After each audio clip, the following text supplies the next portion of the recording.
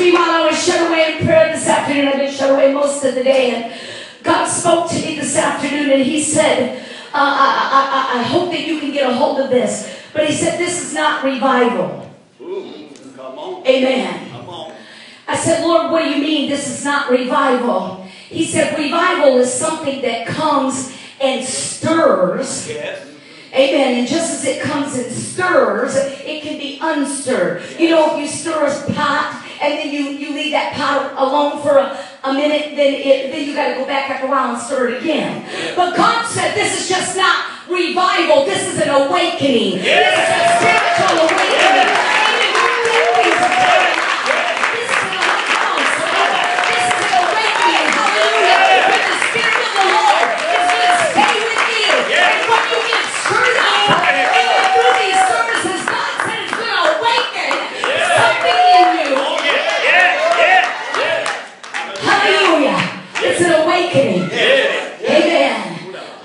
I appreciate everybody that's here tonight. I appreciate Pastor Craig, Pastor Nick back there. Wave your hands so everybody knows from Delta City, Mississippi. Amen. Baptist Church. Amen. Hallelujah. Glad to have you with us tonight, Pastor. All the rest of you ministers and Sister Judy. I thought I saw her a while ago. Is she here tonight? There you are. I remembered your name. Hallelujah. I'm just glad for everybody that's here tonight, but I'm going to talk fast, so listen fast. Amen. Before you're seated, turn around and look at your neighbor and say, neighbor, neighbor, you look so much better with a smile on your face. Amen. Hallelujah. You can be seated if you'd like to, and go down with a shout. Hallelujah. Oh, praise the Lord. Praise the Lord. Praise the Lord. Hallelujah. I think we established last night that I'm an odd preacher. Did we establish that? If there was not anybody here last night that's here tonight, let me just refresh you that I'm not normal. Well, wait a minute. We don't know what normal is. No, that's a setting on my washer. That's what normal is. And I know I'm kind of different, but that's okay. Amen? Because this would be an awful dull world if everybody was like me. Okay. Come on. It's okay to say amen, Brother Bruce. It's all right. It would be a dull world if everybody acted like me and looked like me and talked like me. Oh my goodness, y'all just have a full belly and those kind of crap. But I want to tell you something tonight. From the foundation of time, God has had a plan for your life.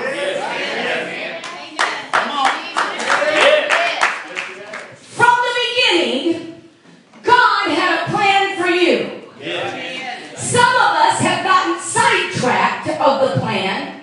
Some of us have lost direction of the plan. Some of us have taken the scenic route, if you will. Amen. But that does not negate the fact that God has got a plan for your life. Amen. Hallelujah. Turn with me, if you would, tonight to Isaiah chapter 49. Isaiah chapter 49. Amen. We're going somewhere tonight. Amen. Hallelujah. Hallelujah. Hallelujah. This is hot off the press. Amen. Hot from heaven's oven. Amen. Hallelujah. Hallelujah. Amen. Never preached this message. I got a revelation today that I've never seen before. And I'm so excited about it. I want to share it with you tonight. Isaiah chapter 49, reading verse 1. Listen, O isles, unto me, and hearken, ye people from afar. The Lord has called me from the womb. From the bowels of my mother hath he made mention of my name. Remember last time I was talking to you about names? Yes. Where did the kids go? Sister Caleb? Amen. Pick a good name. Pick a good name for that baby. Amen. Hallelujah. She got it already figured out. Amen. Because from the foundation of time, God made mention of my name. While I was yet in the womb of my mother. Come on, get on board with me tonight. While I was yet in the womb of my mother, God made mention of my name. That lets me know that while I was yet in the womb, He already knew my name. He already knew who I was going to be. Come on, somebody. He already knew that He had a plan for me, Pastor. That's right. I want you to understand tonight that that's not just indicative of me, but that's for you too. That's right. Amen. From the womb of your mother, He knew your That's right. And he hath made my mouth like a sharp sword in the shadow of his hand. Hath he hid me. And he made me a polished shaft. Yes. And in his quiver, Yes. he hid me. Come on. Yes. Preach it. I'm going to give you some really important information tonight. Amen. He made me a polished shaft. And after he got done making me, he put me in the quiver. Yes. Come on. Yeah. After I went through everything I had to go through to get to where I'm at, then he hit me. Yes.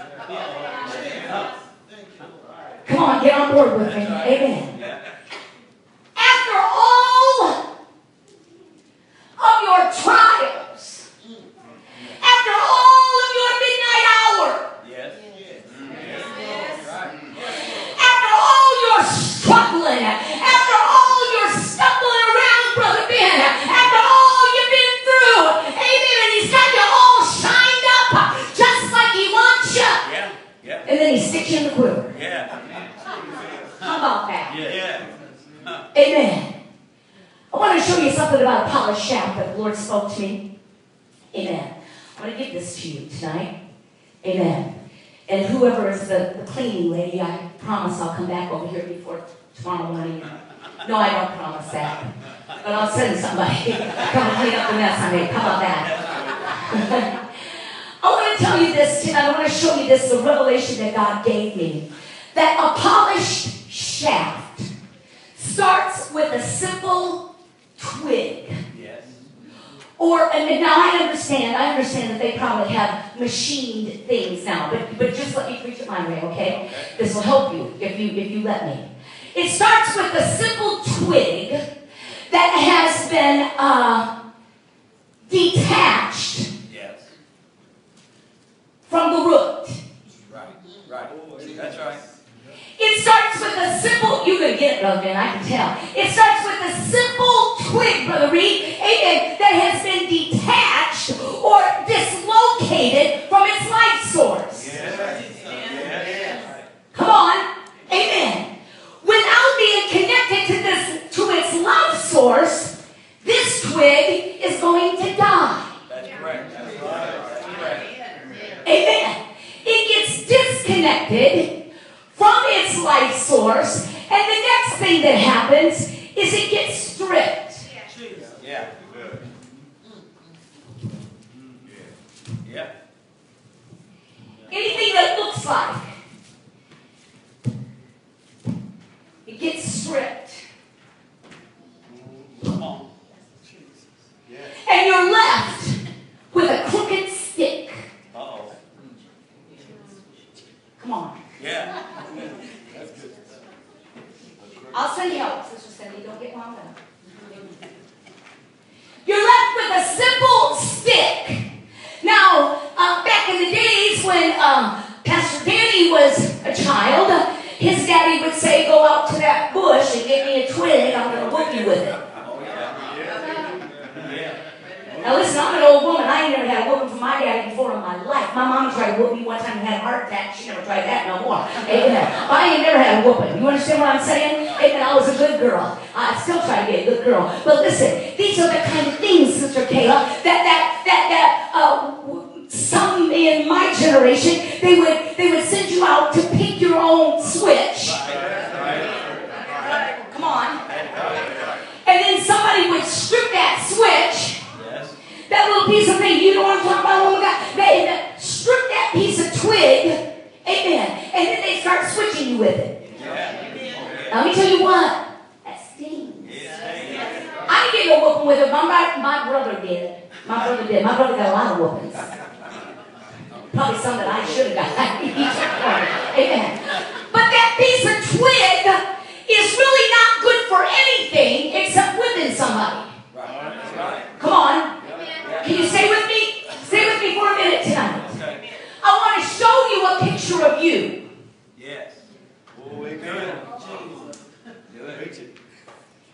When the twig is removed from its life source, and then it gets stripped, the next thing that happens to it is it is put in a screw-like device to make it straight. Ooh, I don't know if y'all are out in the woods hunting somewhere or if I got your attention. It's put in a device that will, with clamps, that screws it down, and it's a long process. Yes. You're the only one getting this. It's a long process for the hot pepper. It don't just get straightened out overnight. Right. Oh boy. It doesn't just change its formation overnight. It's a long process. Amen. And after it gets straight, the next thing that happens is put in oil. You like that? Ooh, he took way too long. It's put in oil and it's soaked in oil. And that soaking takes a long, long time. Yeah. And after it's soaked for a while, then it gets polished. And the reason why it gets polished is because of the polishing of the shaft. Come on, stay online with me. Yeah. It's very important because it will help to govern how fast, how far. Yes. Yes. Come on. With what kind of power that arrow is going to go. Yes. If it's polished, it will help. Listen, if this thing is warped, it's not a whole lot of good. That's right. Because no matter how many pounds of pull you got on that bow, if this is warped, it's going to be ineffective. Y'all ain't saying a word to me tonight. Everything has to come into alignment in order for your ministry, for your life, for your testimony, for your witness to be validated. Everything has got to come in alignment. You have to be in alignment. You can't be crooked. Oh, hallelujah. You can't be swinging way over here and then swinging way over there and then decide you want to get back into the middle. It doesn't work like that at all. You got to be in alignment. And you got to be polished. What good is a polished shaft if it's in the quiver? Amen. Once this piece of wood, can I teach you a little bit? I'm already starting. Once this piece of wood, if it's crooked, if it's not aligned, if it's not soaked, if it's not stripped, if it's not cut off, come on. Some of y'all are feeling bad about where you've been. You've been feeling bad because it looks like everything around you is dying. No, things around you are not dying. They're still living, but you are dying because you're going through the process.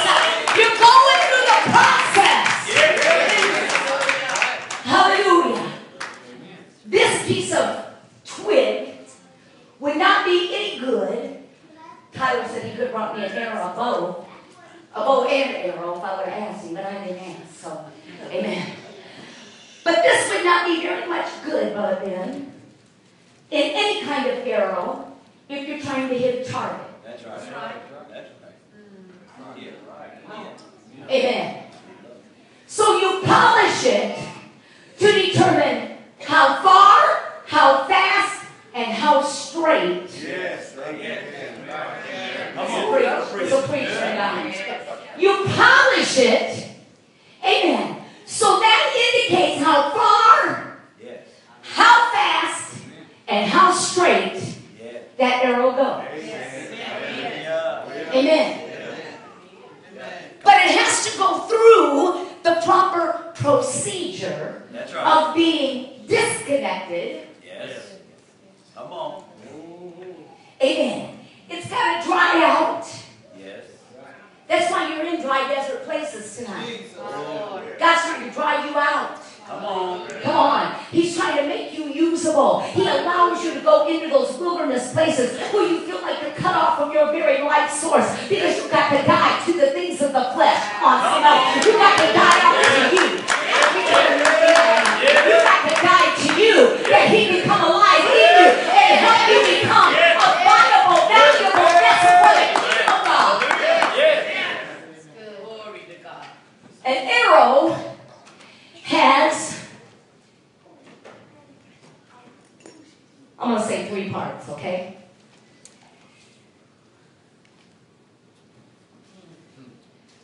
Father, Son, and Holy Ghost.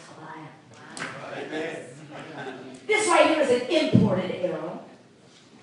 Been imported from Fort Lauderdale, Florida. I went to the Bass Pro Shop one day, and I said, I'd like to buy some arrows.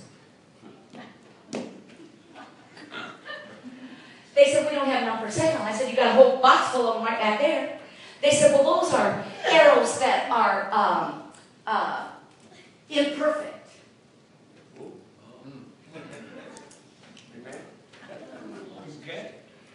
Those are arrows that are, they got problems. This one here, right here, it's got a little, you can run your finger across there, it's got a little nick on it. Yeah, it's got a little, it's got a, you want the little nick on there? Yeah, that makes that an imperfect arrow. And I said, that's okay, I'll take an imperfect one. And they said, oh no, we can't give you an imperfect one. I said, just let me buy them. They said, oh, those are not for sale. These are arrows that have been shot and they're damaged. Yeah. I'm fixing to get straddling your business. Yeah. These are arrows that have been shot and they are now damaged. I gotta say it again. These are arrows that have been shot and are damaged.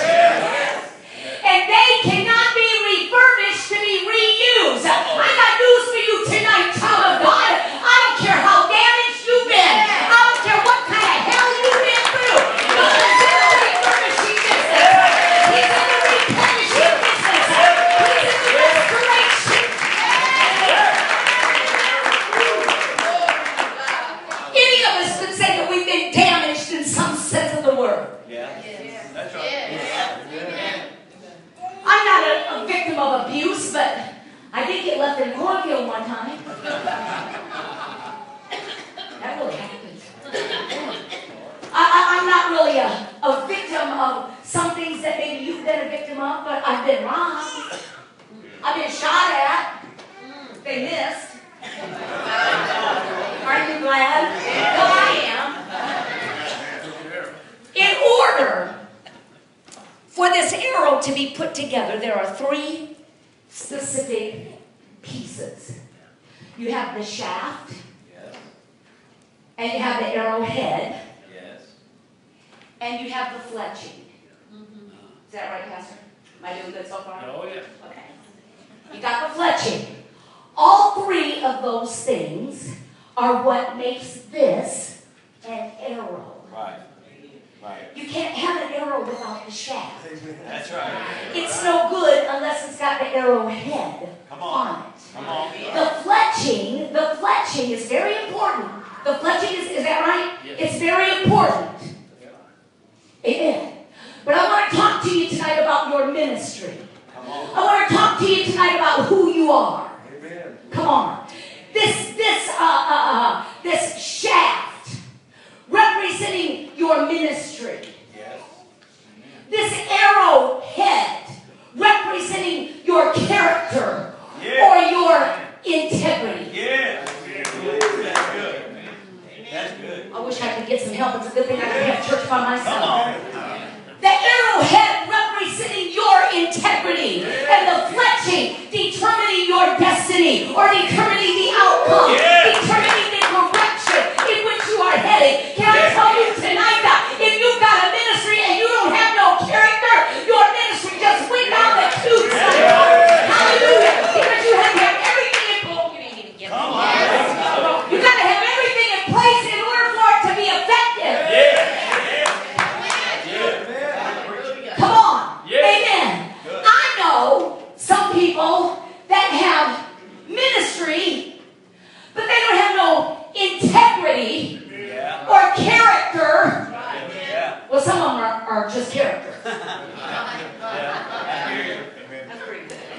That deserves an amen. But they don't have any integrity to operate the ministry that God has given to them. They have no direction. They have no fletching. Come on, somebody. Hallelujah. He has made you a polished shaft. Yeah.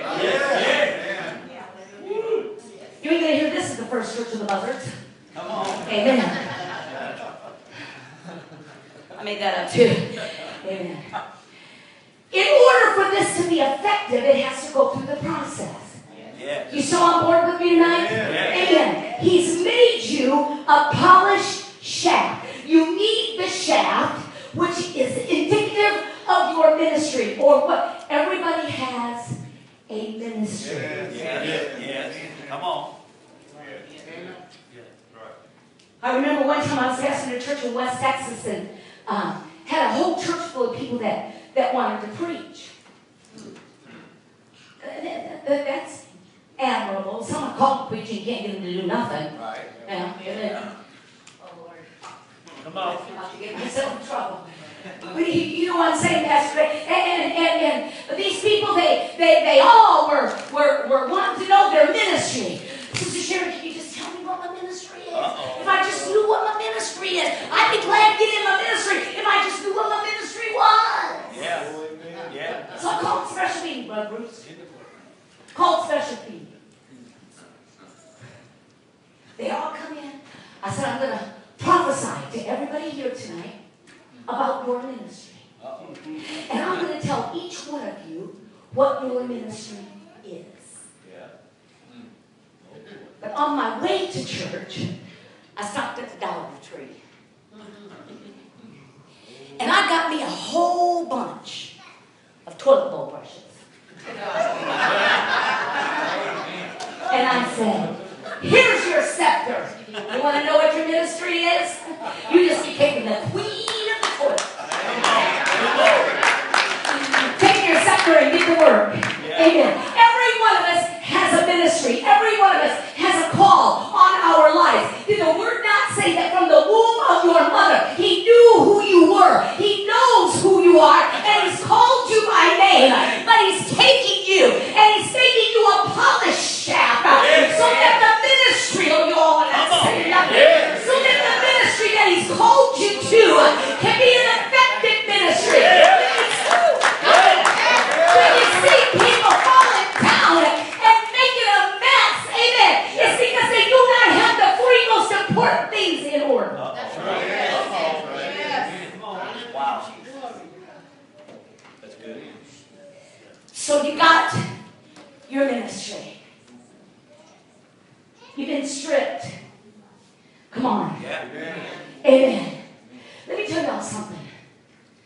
I know I'm going to make somebody mad, but we'll open up the altar and let you pray through. That's right. Hallelujah. Because I'm going to tell you something. God is tired of people embarrassing him. That's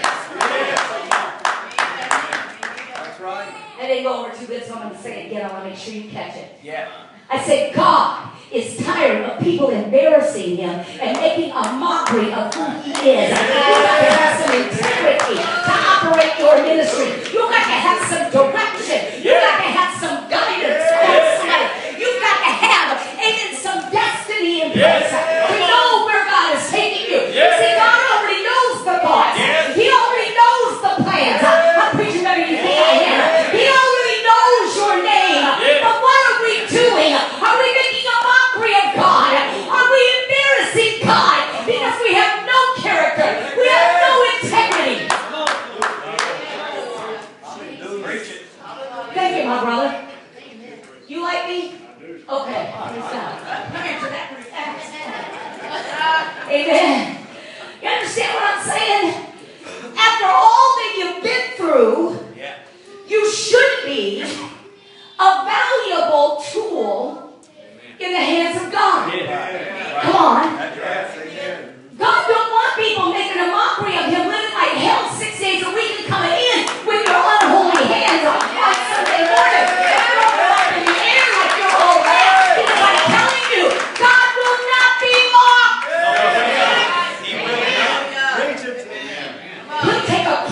piece of twig. He'll cut it from its life source. Am I doing all right, prophet? Yes. He'll strip it. Yeah. He'll put it down in that screw-like device. Let me tell you what that is. That's the Holy Ghost. Yes. That's the Holy Ghost working on your character. Yes. Yes. Hallelujah. But how come I can't get nobody to help me? You even went south. Amen. Well, he's acting like he's listening. Amen. You have to go through the process in order to get to where you can be effective. That's right. Have you ever run across anybody that does not want to darken the doors of a church? Oh, yeah. Not just your church. Right. Have you run across anybody that you have maybe witnessed to and they said, I don't do church. Me and TD, we got our own thing going. I watch TD every Sunday afternoon. He come on 3 o'clock to 5 o'clock. Okay. But there's something about the assembly of the saints together. Come on, that gets you in the presence of the Lord. Amen. But there's also the second verse to that song is that we have, some of us made mockery. Yes. I got to tell y'all a story. Me and Sister Margie, y'all know who Sister Margie is. We was in the store the other day, and a lady come in that store, and I think she just got out of the Navy. Oh, yeah. Well, You was a Marine, right? Oh, you was middle of the road. Okay, you was whatever, you were farm, but whatever. I mean, she was using language. And then she said, I'm going to tell y'all what. She had half people with her. Say, I'm going to tell y'all what. I'm going to be in somebody's church Sunday morning. I said, sister, don't wait till Sunday morning. You ain't got to wait till Sunday morning. We can help you now. I mean, she said, I just turned 60 years old. I said, bless your little scrubby heart. You want to live to be 61? You better quit that mess. She said, I just turned 60 years old. She said, and I thank my God that He let me live this long. I'm going to tell you what, them inexplicable, those things that you can't repeat. And she was going on. And I'm going to tell you something. If she could have been a testimony to anybody, she just wrecked it. Because her character looked like she just come up. oh, yeah. Preaching. Come on. Preaching. Her witness was no good. That's right. Amen. Bless God. I was hoping y'all would like me, but it's all right because I'm going to preach this because God gave it to me. You got to have those things in place in order for you to be effective in the kingdom of God. Let me tell you something. You can shoot a crooked arrow and there ain't no telling what it'll hit. That's right. Come on. You can shoot one of them twigs that ain't got no arrowhead on it. Yeah. It's going to go so far and it's going to plop. That's right. Yeah. Right? Come on. You can take one of those things, Sister Kayla, that ain't got no fletching on it, and when you pull back that bow, I ain't never shot a bow in my life. Well, I tried to once, they made me do it at school, and I didn't do too good, but I'll end with that. But if it ain't got no fletching, it has no direction. No, right. That's right. That's right. Amen. Amen. Y'all need some fletching. Come on. Come on. You need some fletching. Yes. Fletching, many times it's made out of feathers. Yes. Amen. I told that guy down there for a lot of that, I said, I want to buy that arrow. He said, oh, it's against the law for me to sell an arrow. I said, I'd be willing to pay you for it. He said, I can't let you have it. I said, look, I really need that arrow bad. He said, what are you going to do with one broke arrow? I said, I'd be glad to tell you what I'm going to do with it. I'm going to take it to Yazoo City, Mississippi, and I'm going to use it in a message. Amen. He said, well, I guess if that's what you're going to use it for, I guess you can have it. Wow. I said, I'm glad to pay you for it. He said, oh, no, we can't sell them. We can't sell them. Let me tell you something tonight. When you're damaged, Yes. come on. You're doing great. When you're damaged, you feel as though your effectiveness has been tainted. The But if you've got character on the end of your damages. Come on. Come on. Yeah. I wish y'all could see this like I do. Yes. Sister Kayla, when you've got integrity, when you've got character on the end of that ministry, when you've got a reputation on the end of that common share, you can get something done. Even if it appears to be damaged, God can take that damaged shack and he can turn it for something valuable. Hallelujah. I know this is not a popular message. I don't know if I've ever heard it preached before or not. My friend in Southern Illinois told me that there's nothing, anything that we say or whatever, I can't remember how he said it, but anyway, we've heard it somewhere. So there's a possibility I've heard this somewhere and it clicked in my spirit. And so now you're going to hear it. Yeah, that's right. Amen. Because I want you to be the best that you can be. Yeah. I don't want you to go through all of that being cut off. I don't want you to go through all of that dying out. Yes. I don't want you to go through all of that stripping. You see, you wonder, why have I been stripped of everything? Everybody's walked out and left me. I ain't got a friend nowhere. I ain't got nothing left but the clothes on my back. I got a jar of peanut butter, and I'm living in this car. Uh-oh. Come on. Yes. Man, God, I ain't got nothing left. Everything has been stripped. Why is all this going on in my life? Because God is going to use every one of those situations, every one of those circumstances to cause you to become effective in His kingdom. Hallelujah. Glory to God. So the twig is put in a screw-like device, which would be your Holy Ghost. Yes. Amen. You know, sometimes when you get those, I'll say this for the sake of the people that are not walking, where some of the rest of you are walking, when you get that gut feeling, Yes. and something inside you is like, you ought to not be here. Something inside you, Brother Reed saying, she ain't the one.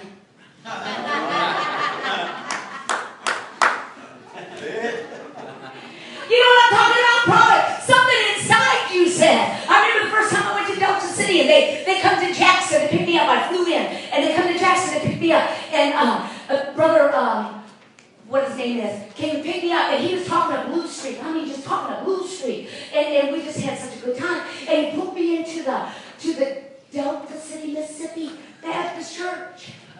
And I said, y'all with this church from the Baptist folks? And he said, no, this is where you're preaching. I said, they don't take my kind here. Don't unload my bag. Don't unload my bag. They don't take my kind to the Baptist church.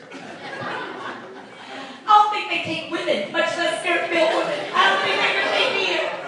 He said, and I went in and I met Pastor Nick, and he said, sister, we just have one reply. Obey God. I said, hallelujah. But I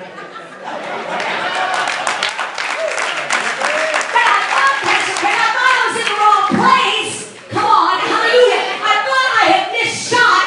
Have you ever been there, or is it just me? I thought I had missed the target. Amen. But God has turned that in. Pastor Rick's how I even got into Mississippi. I didn't even know that was on the map.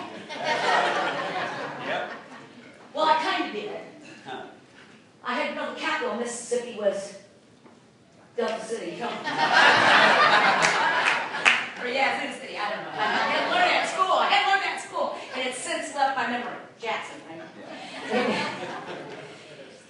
Hear what I'm telling you tonight. You go through that. Sometimes you get in a situation and you get that stirring in your insides that's like, ooh. Yes. Now, I didn't have that. I didn't have that over there. Delta City, Mississippi Baptist Church. I didn't feel that there. But I have been in some places, Miss Felicia, that it's like the Lord said, you need to turn and you need to get out of here as quick as your little thighs will take you. Oh, yeah. Now, thunder thighs, we start fire. Come on.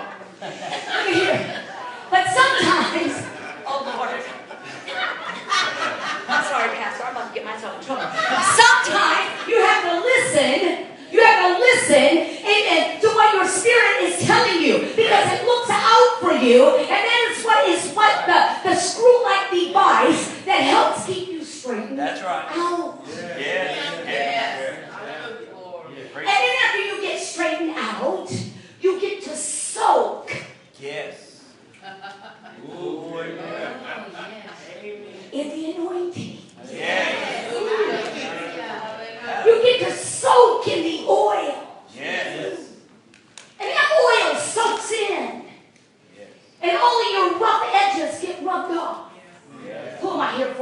Come on. All those rough edges, Sister Kelly, get rubbed off.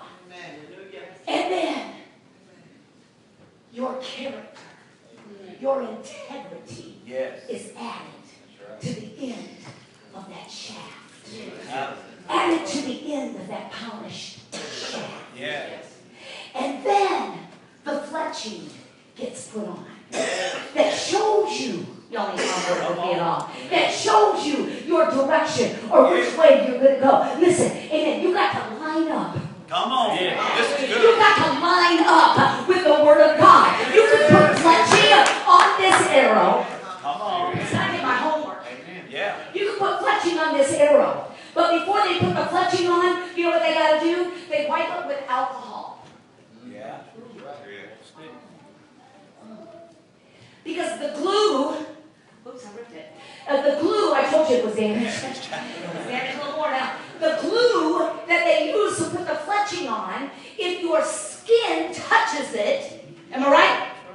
It'll cause it to not stick. Anybody getting this? Yeah. So once you've gone through your process, and you have been wiped with the finger of God, you cannot let your flesh touch that again. Because if you let your flesh touch it, it will ruin the stick. It will ruin the capability of them to be able to get a hold of the ministry. Wow. Amen. That's good. So once that alcohol is put on that shaft, you cannot let your flesh touch it again. Because your body oils will cause that fletching. Look, your flesh will cause your direction. Come on. You're doing great. Your body, your flesh, will cause your direction in ministry to be incapacitated. Wow. Come on. I know some folks that got the fletching, they got the polished shaft, but they don't have 1 ounce of integrity. Yeah. Preach it. You know I'm right. Yes. They don't have a bit of integrity. They'll talk to you about how good God is while they're stabbing you in the back. Wow. Don't make me go there. Y'all know I'm telling the truth. Yes. Amen. They'll talk to you about how much they love you while they got their hand in your pocketbook trying to steal. They'll talk about how valuable you are to them while all the time they can care less. They have no character. They have no integrity. I got to wind this up. They have no... You get it, Brother Ben? Sister Bonika's girl? Are you getting it? Amen. I believe you are, darling. Amen. Because I'm going to tell you something. You're getting lined up, baby. You're getting lined up. Hallelujah. This is only the start. This is only the beginning. Because where you were, don't spend a midnight hour. And while you've been in the valley, while you have been in the depths of deprivation, while you have been in your midnight hour, God is using that to build character in you. He's stripping you of you. He's stripping you of your flesh. And He's polishing. He's polishing you to make you usable in His kingdom. Let me finish this up. Hallelujah. After the process, you should. Don't worry about the shot. You should be able to hit the mark. That's right. Come on. Yeah. Come on. You should be able to be effective. Right. Should. After the process, you should be validated. Yes, that's good. Am I doing all right, Brother Stan? After the process, you should be validated in your ministry. Yes. That's right. Yes. I would hate to think, Pastor Ned, that after all that you have been through, to go through what you've gone through. Yes. You've been through surgeries. You've been through through car wrecks. You've been a candidate for the 13th floor of the nearest hospital. You've had the police at your door. Did you know your son did this and this and this? Did you know that your son is in my jail right now? You've been through all of that. I would hate to think, woman of God, that you've been through all of that and have not developed any character. Come on. I would hate to think that after all you've been through, you don't have any validity in the kingdom of God. Wow. Wow. What place are you in tonight? Are you in the place of being broken? Wow. Are you in the place of being cut away from your life source? Because I'm going to tell you something. All those things that you thought you couldn't live without. My friend called me yesterday and he said, have you found that thing that you just can't live without? I said, you know what? Jesus is the only thing I know of that I can live without. Because I know I can live without some people. Come on. I don't want to live without food. But I can't live without water. But I found out there's a whole lot of things I can't live without. That's right. That's right. And some of you that do not want to get on board with the move of God, you're going to find out that the move is going to go on anyway. Because you got a pastor right here. You got a pastor right here. You got a pastor right back there. And it's going to make sure that the move of God goes on. And if you want to get on board, then help your little happy self. And if you know, amen, this ship's going to sail anyway. What stage are you at? Are you at the stage of being broken? Wow.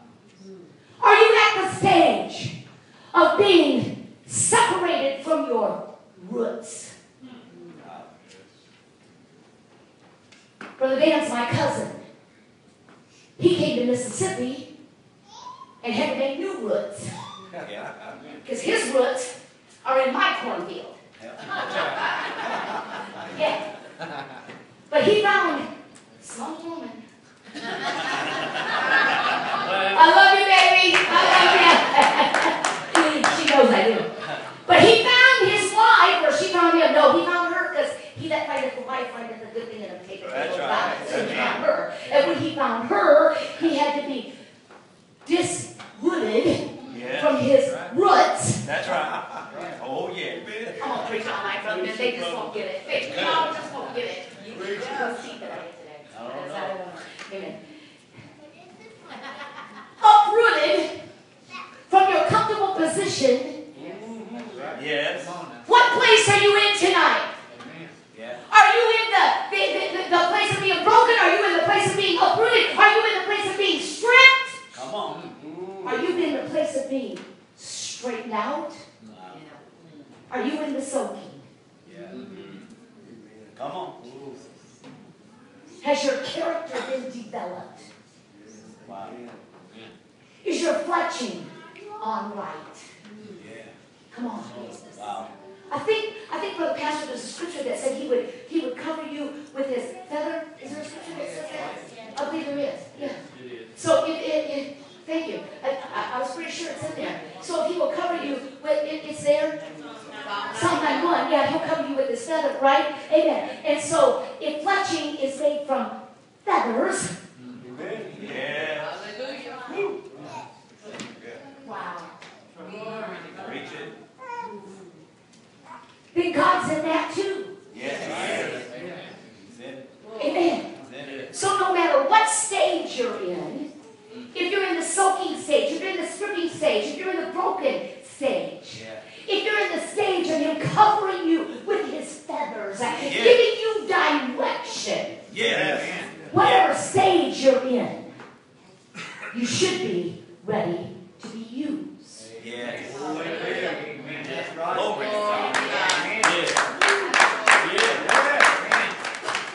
I don't cuss. I don't fuss. Come on. I don't lust Right. too much. I pay my tithe. I'm ready.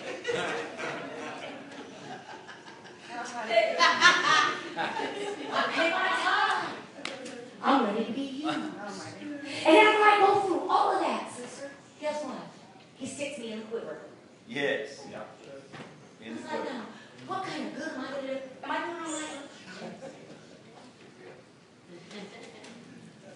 Stick me in the quiver. Hid away. Where after all that dying out that I've done, I think. Yes. Yes. And nobody knows me. Right. About it. Yeah. In his quiver, is that what the word said? Yes. He will hide you. Yes. Okay. Yes. I ain't done yet, so don't leave me. Good. Because I want to show you this. What good are you if you're hid away? Right. Come on. Come on. Amen. If he puts you in the quiver, he hides you there until he's ready to use you. Yes. Yes. Yes. Hallelujah. My understanding is that the archer never takes out the arrow until he's got a target. Oh, yeah. Is that pretty close to being right? I keep gravitating to you, Pastor Craig, because you act like you've been hunting before. Yes. And, okay, so I'm going to come back over here in case I get it wrong. But wait till after church to come because I don't want to be embarrassed. But it's my understanding. I bet you shoot bows too, don't you? Crossbow. Yeah. You shoot 9mm and all that, so I know you did. I got rid of my pink one, by the way. I got me a real one now. But I don't get it out very often. But listen, here it is. What's the last thing I said? I don't get it out very often. Yeah. After all of that, and you get stuck in the quiver, and nobody knows you. Right. They can't even recognize you when you're in the quiver because you're hid. Amen. Yes. Come on. Yes. What good are you? Because at some specific, strategic point in time, Yes. God is going to take you out of hiding. Come on. And he's going to pull you out of the quiver. And he's going to draw you back so that you can hit his purpose.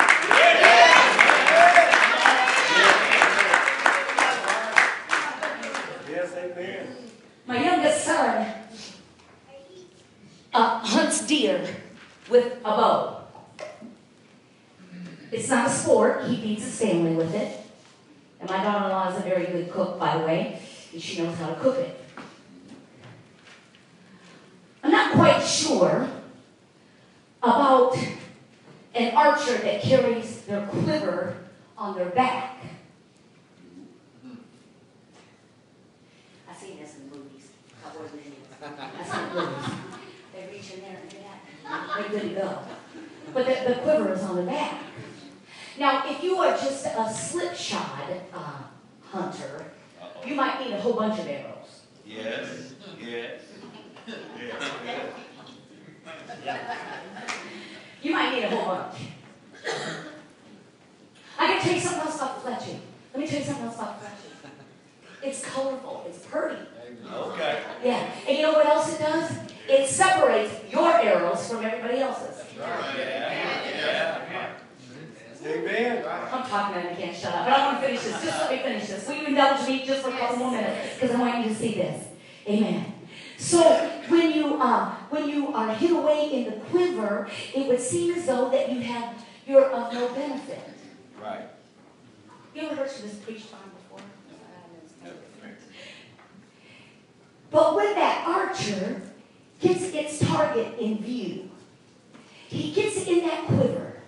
And he takes out one arrow. Right. My youngest son bow hunts. And so I texted him today and I said, how many arrows you put in your quiver? He said, 4. How many you put? Okay. I said, really? 4. Why 4? He said, because that's all that fits. Well, that's pretty good. So we got 4 in the quiver and 1 in the bow. That would help me with the fivefold ministry part, but I'm not going to take time to go there. Amen. And then he texted me back and he said, Mom, it doesn't matter how many arrows you got in your quiver. You only get one chance to shoot. Right. You only get one chance. So let me tell you this tonight, that while you feel as though you've been hid away and nobody recognizes your talent, nobody recognizes your ministry, nobody recognizes your anointing, understand this, that God has had you put in His quiver, hiding you away for that strategic moment. For that strategic moment when He's going to use you. For that strategic moment, amen, that your ministry can hit the target. Come on. The archer leaves the arrows in the quiver until he sees that target. I'm going to hurt somebody's feelings, and I really don't mean to, but I want you to be better when I leave here. Amen. Amen. Some of us take the arrow out. Oh, amen. And we get it in the bow. Yes. And some of us even shoot Yes. at a target that was not intended. Yes. Oh, amen. I'm glad you came tonight. Woman of God, you understand what I'm saying? Sometimes we pull that bow back and we shoot that arrow without even giving it a second thought of what target are we going to hit. Listen, you better let God mark the target. You better let God. You better let God lead you and guide you and use you in His time.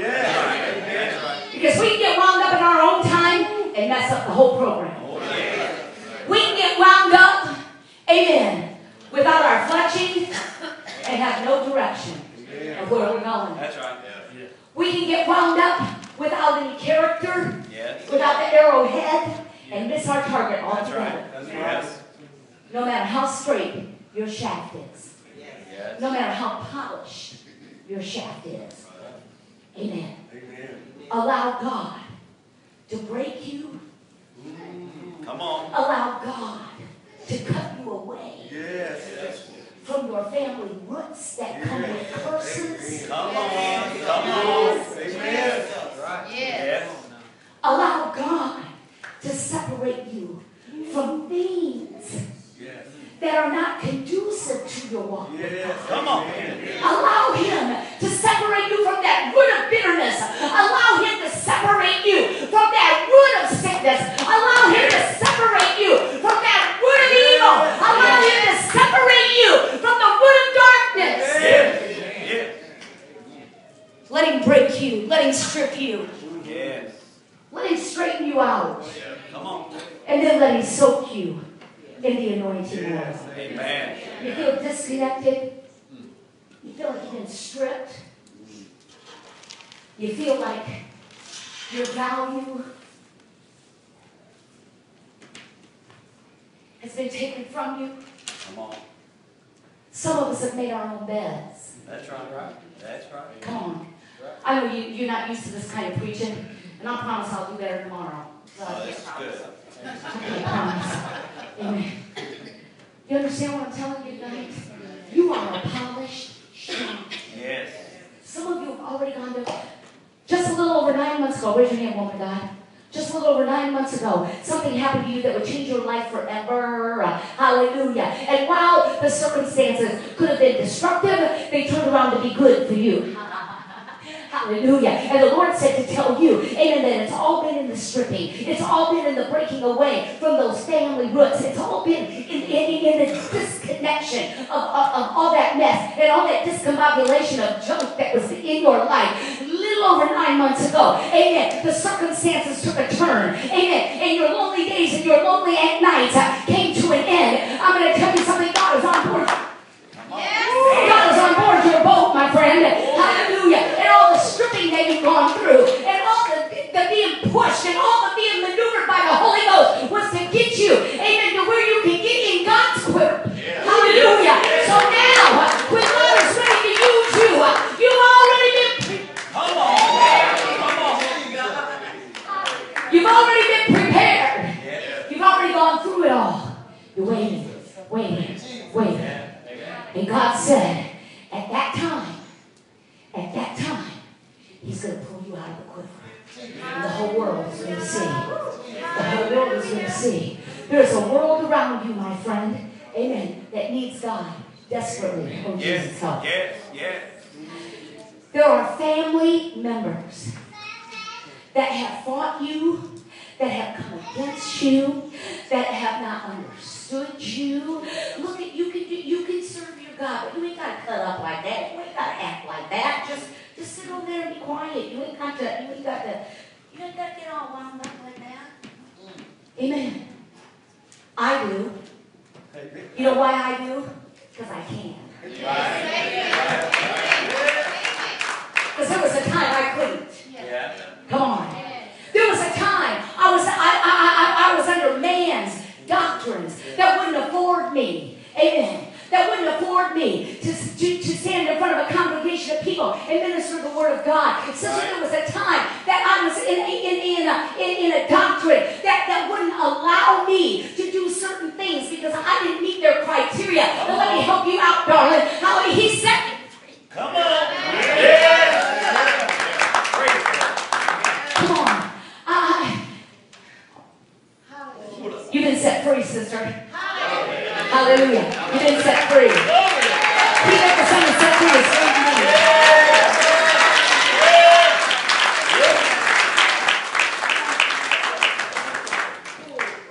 Glory. 11, 11, 11. I don't know what was going on in your world on that day. 11, 11, 11. That's what God said. Amen. The Lord said that He would take the situation of that day,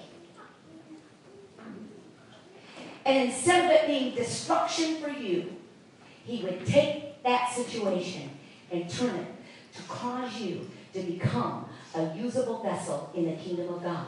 Brother Bruce, you have, I don't know hardly nothing about you. I know you don't answer your email.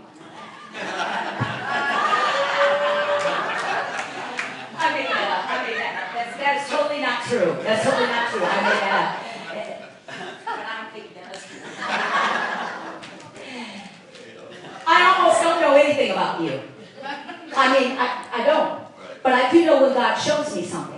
And God shows me that you've been broken, you've been cut off from your roots, you've been stripped, you've been put in the device, and God has got you straight down, and He's got you to where He wants you to be. Amen. And He's soaking you in that anointing, because now the anointing is more valuable to you than it was 11, 11, 11. Now your walk with God is more valuable to you than it was on that day. Don't go nowhere, sister, I'm going to tell you something. On that day of 11, 11, 11, God said that your course of life would take a turn. And as your life took a turn, it would not only define where you are today, 4/30/16. Is that right? Yeah. Today, amen. Your life would take a turn to get you where you are now. Amen. And you're not as hid as you think you are. Amen. Wow. Because you're valuable. You're valuable. Yes. Amen. Hallelujah. You're valuable. Amen. Yeah. Come here, sis. I want to tell you something.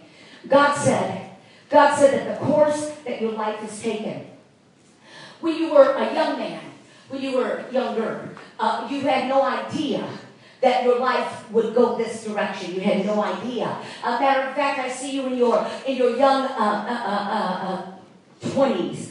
That at that time of your life, it looked like you were headed in a direction, and everything was just coming up roses, and everything was going great. And then all of a sudden, the bottom fell out of everything, and you got cut off from your roots. You got broken. You got stripped. You got put in the device of the Holy Ghost that would get you on the straight and narrow. And now God has brought you to this point in time where He's soaking you in the anointing, and He's got you in the quiver, but He's not done with you yet. There's a target, and He's going to use you to hit that target. Yes. Hallelujah. Hallelujah. Let me tell you something, sis. Hallelujah. I saw when you were up on the platform, I saw in the spirit something about your feet. And the Lord said to tell you that whatever is with your feet, He wants to remind you that your steps are ordered of the Lord. And what you have been going through physically with your feet, you didn't tell me this, correct? What you've been physically going through with your feet is not actually a physical condition. It's a spiritual thing that the enemy is coming against you to try to get you to stumble, to try to get you off the path, to try to detour your walk, to get you to go a different direction. It's a spiritual thing. And so I want you to do this when you get home. I want you to get some oil, some anointing oil, and I want you to anoint both feet, your ankles, amen, because your ankles especially, I feel like God is saying that they're a little bit on the weak side, and God said to tell you that when you anoint your ankles and you anoint your feet, that the enemy that has attacked your walk, he has attacked your walk, and he's trying to make it manifested in the physical. That's all he can do. He can't go no farther. But we're going to put a stop to him tonight. Amen. Hallelujah. And so the manifestation in the physical, amen, I pronounce the benediction on it. Amen. The manifestation in the physical, and it will also be the benediction of the manifestation in the spiritual, because you're going to walk the walk. You're going to talk the talk. You're going to lead the way. Hallelujah. Because there's some people that are looking at you, and they're waiting for you to fall. They're hoping you fall. They're expecting you to fall. But guess what, woman of God? You ain't falling because you're walking straight down. And he's ordering your steps. Ordering your steps. Ordering your steps. Somebody say hallelujah. Hallelujah. Thank you, Jesus. Glory to God. Glory to God. Glory to God. Anoint your feet, darling. Anoint your feet. Anoint your feet. Shake it in your side. Heavenly Father. Heavenly Father.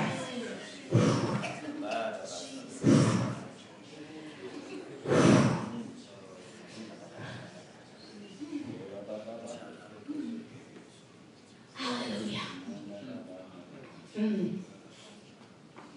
Thank you, Jesus.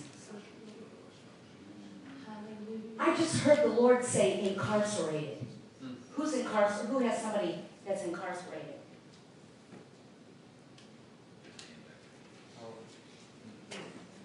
Would you mind stepping into the aisle, my sister? Hallelujah. It's a male. Quit beating yourself up, for one thing. You're not the offender. But you look at yourself and you see all the ways that you think you failed. And you beat yourself up. Have I ever seen you before? I'm sorry, I don't remember you. Amen. You beat yourself up. And you think that you have failed in this area, in this area, in this area. Don't go nowhere, sister. Amen. And so therefore, you own some responsibility for the condition of that man. Or you're trying to own responsibility for something he did. You didn't do it. You didn't do it. So first of all, I want you to forgive yourself for beating yourself up over a choice that somebody else made. Come on. Secondly, I want to tell you that this set of circumstances is going to cause him to get his eyes off of himself and get his eyes off of his own flesh and his own desires, because that's what got him in the mess that he's in, because he was trying to serve himself. He was trying to satisfy his own flesh. He was trying to satisfy what he wanted and what he wanted to do. And so therefore, it's landed him in this position. But don't curse the position, because there's a midnight hour that's going to come. Come on. Come on. There's a midnight hour that's going to come for that young man. And I'm going to tell you, we're not for this set of circumstances. I know I have a friend in Southern Illinois that's a cop. He said everybody finds God in jail. Yeah, I think that's pretty close to being right. What do you think, bro? I think that's pretty close to being right. Amen. But some of them hold on to God when they get out. Right. Such is the case with this young man. From your womb, you knew there was something different about him. From your womb, you knew that there was something that he was destined to do, and he's fallen short of that vision that you had for him. But I'm going to tell you something, Mom. Amen. God said to tell you, amen, that the circumstances are throwing him at the feet of Jesus. Were it not for where he's at right now, he would have gone on footloose and fancy free, doing his thing. But when you're at the bottom, you ain't got nowhere else to go. Come on.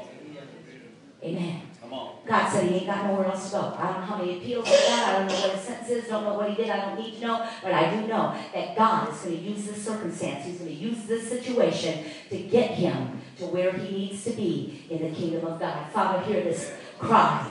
Hear this cry tonight, Father God, in the name of Jesus. Lord, go to where that young man is, God. Lord, go to where he is and give him a visitation in this midnight hour. God, in the midnight hour, Lord, let him sing a praise unto you. Lord, let him sing and let him worship you, God. Lord, let him praise you, Father God. And in the midnight hour, Lord, we speak to the prison doors, the emotional prison doors that he's been in, the prison doors that have kept him in bondage. Lord, we speak that they be broken, and destroyed off of his life in the name of Jesus. Yes, yes. Glory to God. Thank you, Lord. He had to be severed from the roots. Because as long as he was connected to the roots, you could keep him covered. But he had to be severed from those roots so that he would be able to train a child in the way he should go, when he's only won't depart from it. He'll mess up and he'll get off the track. But when he gets in trouble, he's going to know God to call him. Come on. It's okay. Come on. Hallelujah. Hallelujah.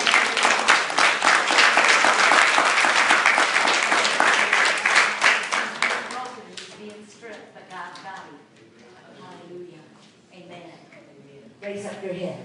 Amen. You don't have to hang your head low. You don't have to hang your head down. Amen. Rejoice in the fact that he's coming to God. Rejoice in that fact. Hallelujah. Oh, somebody give the Lord praise tonight.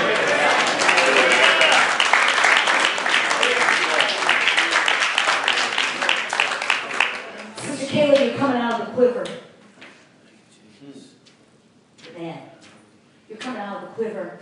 And I know that you know this because this has been a long time coming. You've been a long time in the making. You've had much success for a young lady. You've had a lot of experiences that you've had a lot of good experiences.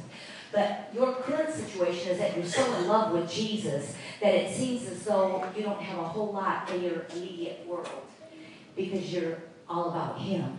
Nothing else really matters. There are some dreams and some goals that you had as a young girl that have not yet come to pass. Some of those concerning your future. And some of them have manifested, but there are some things that have been put on the back burner. And right now, you're in a position that you really don't care. It matters, but you don't care because you're so in love with him. You're so in love with him. He's the only thing that matters. I see in you all you want is to be close to the King. All you want is to get up in Daddy's lap and let Daddy hold you and let Daddy wipe away your tears and let Daddy open up the doors that no man can close and let Daddy, oh hallelujah, get up in Daddy's lap and let Daddy love on you. And I'm going to tell you something, and I'm not calling our Heavenly Father Daddy. Some people do that. I personally don't. But I'm going to tell you something. Amen. You've come to this place that he is so valuable to you because you know where you could be. You know that success could have taken you on a whole nother road. Yes. Nashville could have grabbed you up. Come on. Hillsong could have grabbed you up. But you know that because you chose to go the ways of God, God's got something big in store for you. Yes. God's got something big in store for you. And I'm going to tell you something. Your song, that's only the beginning. That's just a crack in the doorway. Come on. That's just a crack in the doorway. Because young lady, I'm going to tell you something, and I know you know this, but I just need to verify it to you. You're going somewhere. Amen. You may not be like under the shadow of mom and dad, Amen. I know that's comfort. Amen. But you may not be under that shadowing. But know this, that he's going to keep you shadowed. And he'll cover you with his feathers. And he'll put the fletching on your ministry. And you'll be guided right to where you need to go. And he'll put your character and your integrity on the end of that ministry. So that when you hit that target, it's going to penetrate. And there's going to be many that are going to come to the kingdom of God because your availability in the quiver. Yes, yes, yes. When God takes that shot with you, amen, he's going to hit his target. Yes, he is. He's going to hit his target. I love you, baby. Amen. Hallelujah. Thank you, Jesus. Can I just obey God tonight? Raise your hand right there, young lady. Can I minister to you? Yes, ma'am. Have I ever seen you before?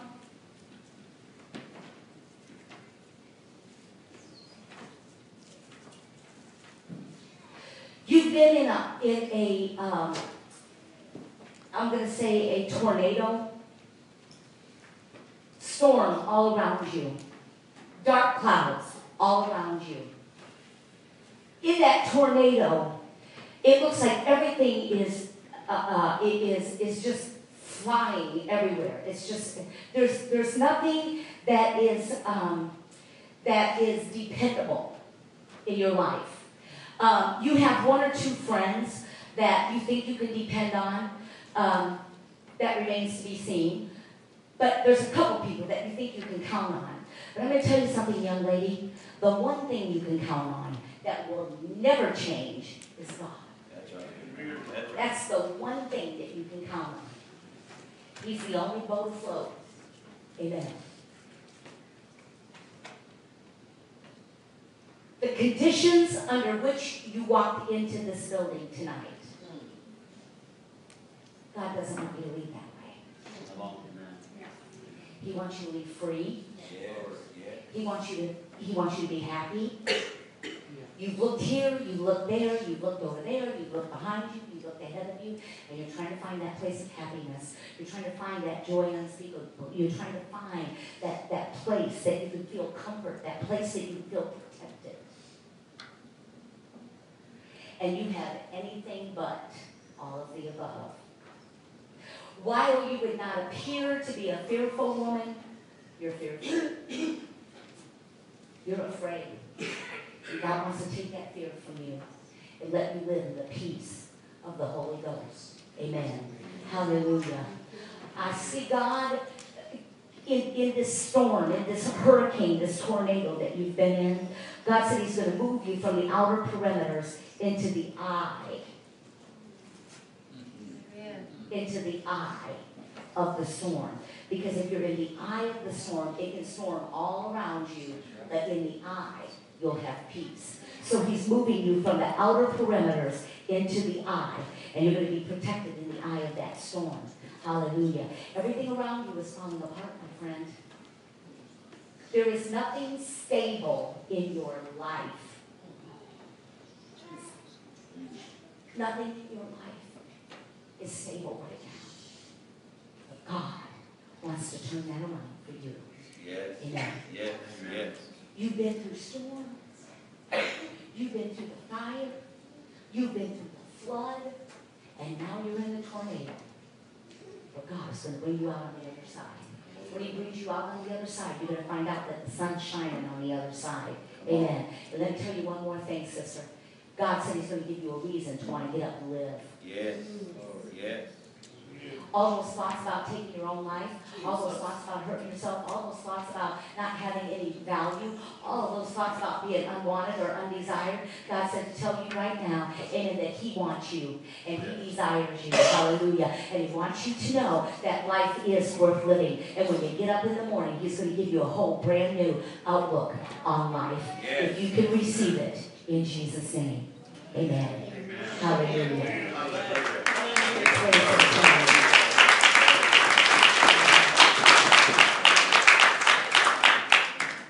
Raise your hand, sis.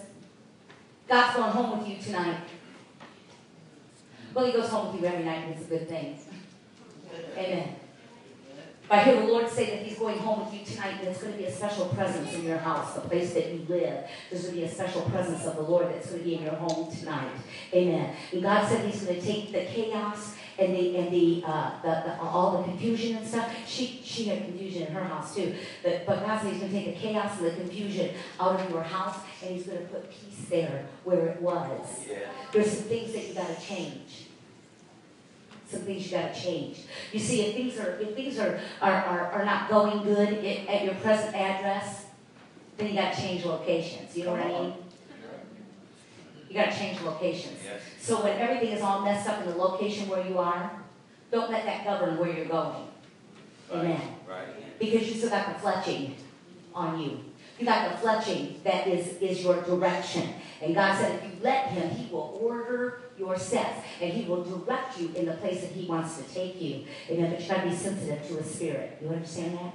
Amen. Be sensitive to the Spirit of God. God said He's going to sharpen your hearing so that you hear. Right now what you're hearing is a whole bunch of mess. You hear a whole bunch of stuff over here and a whole bunch of stuff over there. Somebody behind you talking and somebody ahead of you talking. And you see people getting their claws out and all that kind of stuff going on. Amen. And it's causing you to not have the sensitivity to the voice of God.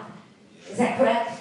Amen. The Lord said to tell you that He's going to help you to be able to block out all of that cat-fighting stuff going on.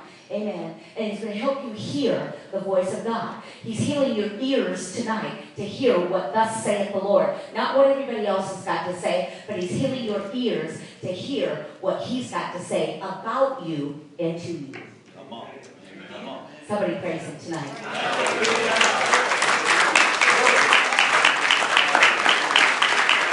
Young man, I'm going to call you Asa. I don't know what your name is, but I'm going to call you Asa. I'm going to tell you why. Asa means physician. Asa took the place of, whose place did he take? To become the king over Judah. He was the son of a woman named Maacah. Maacah set up idols. And she was not the best woman. And so when Asa became king, he even put his own mother out because he was the king over Judah, which was the king of peace. So he had to disconnect from his own mother because I think I'm telling the story right. She set up, is that right, Pastor Craig? Amen. We'll look it up. It's in 1 Kings, I think. And so Asa had to disconnect from his own mother because she did not have the same visions that he had to take care of the kingdom. God said, Asa, amen, that He is going to make you a ruler in His kingdom. He's going to cause you, amen, to over even, oh, hallelujah. He's going to cause you to rise up to the situation and not back down, no matter who's coming against you, no matter who is talking about it, no matter who is saying you can't do that, no matter who's telling you that it won't work. God is going to cause you, young man, and I know you can't be very old, but He's going to cause you to rise to the circumstances and whatever or whomever you have to disconnect from. God said, go ahead and disconnect because He's got you covered. Position. Amen. You go to public school? How was school yesterday? Awful. It was okay. Yeah. You got some buddies that are not your buddies. Sorry. You got some buddies that pretend to be like your friend. And all the time, they're plotting against you, and they're bullying you, and they're shoving you around, and they're making fun of you, and they're talking about you, and they're pushing you until sometimes it feels like you don't even want to go back. But God said, King Asa, rise. Rise and rule over that little kingdom. Let the God in you rise up. You don't have to do anything. You don't have to say anything. All you got to do is look like God. All you got to do is walk like God. Yes. Smell like God. Yes. Amen. Sooner or later, they're going to want some of what you got, young man. Come on. They're going to want some of what you've got. So just keep on living it. Keep on living it, son. Keep on walking it and keep on talking it. That's right. Because God's got you. Amen. I love you, buddy.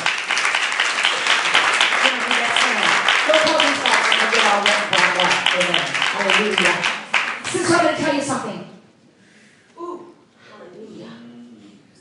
The Spirit of the Lord would say to you that He's about to remove the quiver from around you.